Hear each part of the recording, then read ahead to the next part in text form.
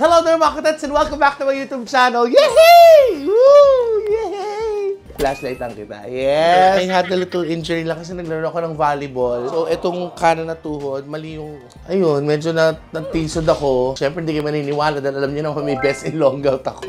Medyo masakit lang siya ng very light. For today's video, it's just gonna be very simple. A lot of you are asking kasi doon sa ginawa ko na yung spicy Korean ramen cheesy noodles, hindi ko na kung title na. Basta masarap yun, totoo. Ako na naiiwan dito sa bahay. Tingnan mo, oh sige. MC ko, napapanood mo to, sino naiiwan sa bahay madalas? Sumagot ka. Ako na naman nandito. Lahat sila may ganap, so I'm alone. Of course, with Ate Erin and Ate Rona. And we're going to do the spicy Korean cheesy ramen noodles. Yes, that's going to be my dinner. Actually, parang pa-midnight snack na siya. Yun lang hapunan ko kasi ayoko na, wala na, nagki-crave lang ako. Plus, kaya perfect yun kasi nag-uulan. Kaya masarap talaga pag humihigop ng mainit sa tag-ulan.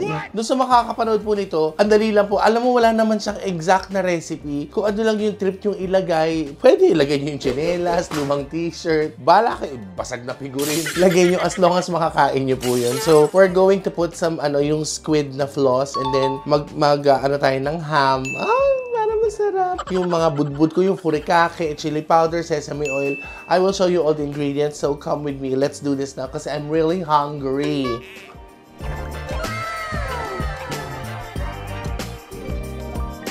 So, ipitinawag ko kayong lahat para hatiin ang mga ari-arian. Charot. Korean, so I'm wearing my Jungkook. Yes, Jungkook ng ina ko.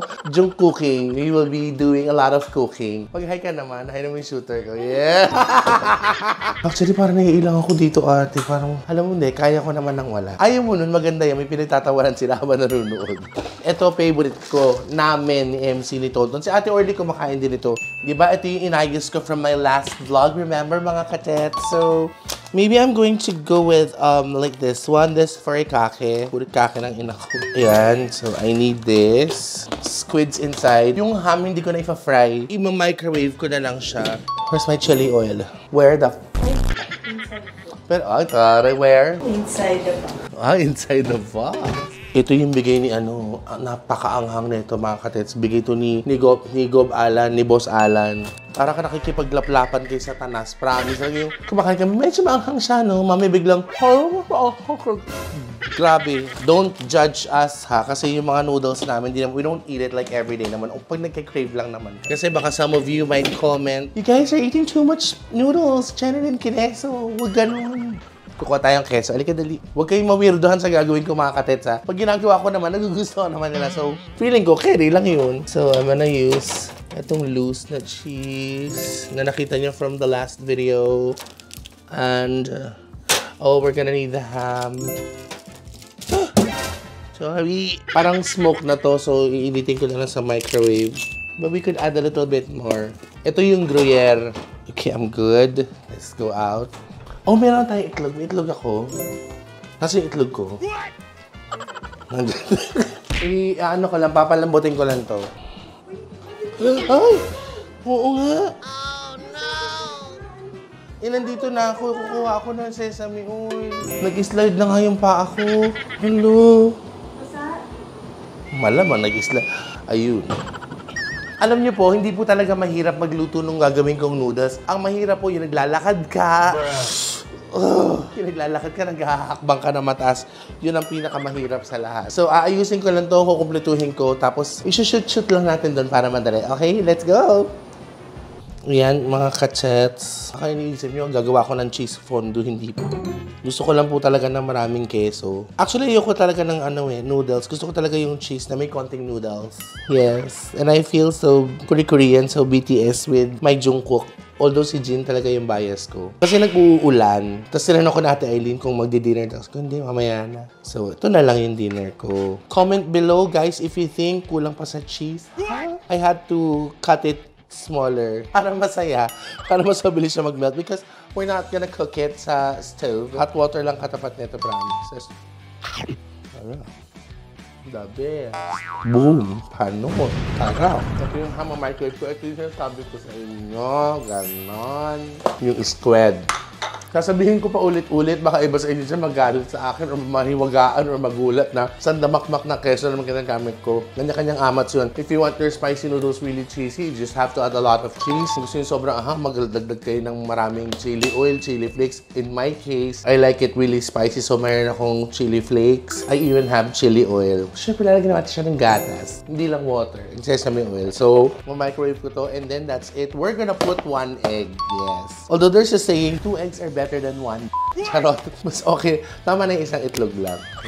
Bubuksan ko na yun and then we're gonna put everything together and then we're going to eat. Enjoy natin tong spicy noodles na ito habang umuulan. Tara. It's time to put everything together. It's so easy. Ito yung kasama ng noodles. Yeah. So, dami ng kesong nilagay ko. There's no need for me, or if you wanna try this, I don't think there's need for you guys to add pa salt. So, and I don't do this always. Only pag trip mo. Di ba minsan meron kayong, shit, masarap kumain ng sardinas. Masarap kumain ng noodles. May ganon. So, ito yung trip ko ngayon. Kagaya yung last Saturday, masarap kumain ng corned beef. Bawal. Ayun. Paka. Lalagay na natin ngayon. Yes. We're gonna put everything there.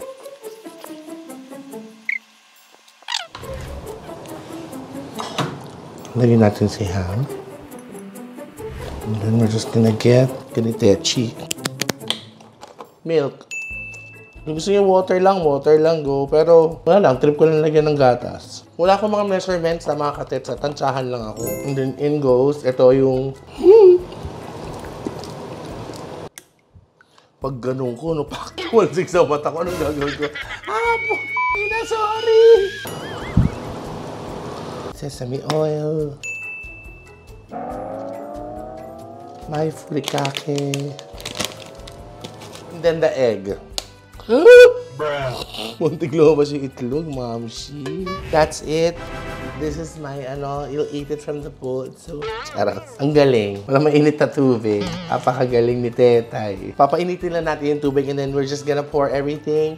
And then, we're gonna eat. Guys, kung meron naman kayo mga recipe or may mga noodle recipe kayo, mga ganyan, share. I would love to, to try it. Let me know. Baka pwede ko i-try. Pwede ko i-vlog. Sabihin nyo lang yan. Ako madali. Ay, ginagawa mo. Nakita nyo di ba ang dali? Kung mga budbud lang.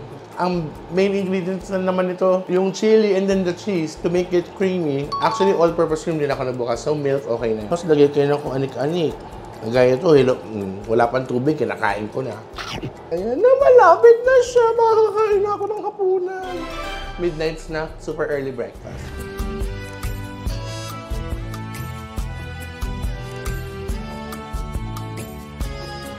A little bit more. Later. Charan! Yan na siya mga ka-tets.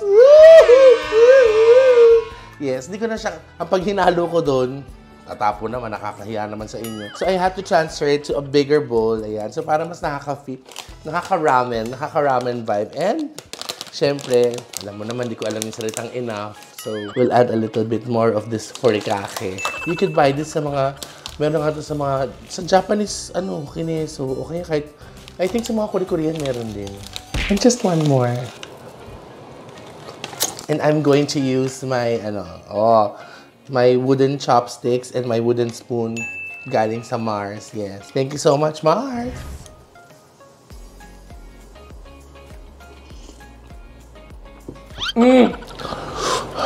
Manghang pero masarap. Parang kung nag-ano yan, ASMR. Medyo naging... lagot ako kay MC.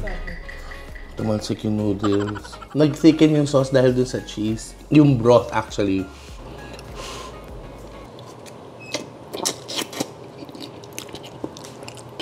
Napakainit. Just perfect for the rainy night. Actually, anytime. You could eat this anytime.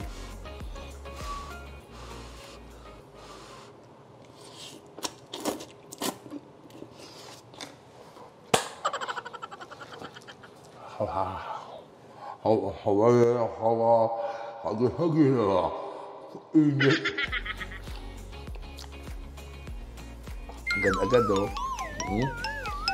Spicy, hot. It's really good.